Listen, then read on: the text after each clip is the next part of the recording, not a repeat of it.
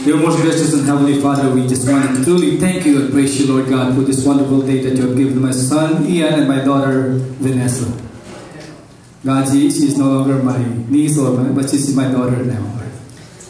Thank you for binding them together today. That for our family, friends, relatives, and friends are here to witness it, oh Lord God. Thank you that you brought us together in this place. Thank you for the support, for the love of the family as we put this wedding together, Lord God.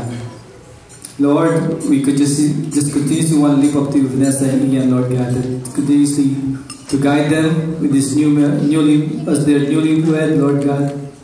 Bless their marriage, Lord. We entrust them to you, Lord. And this is the moment we've been praying and waiting for, Lord God. It's happening now, Lord. Thank you that you keep us safe up to this point of time, Lord God, that we are here together. Lord, we just want to praise you and thank you.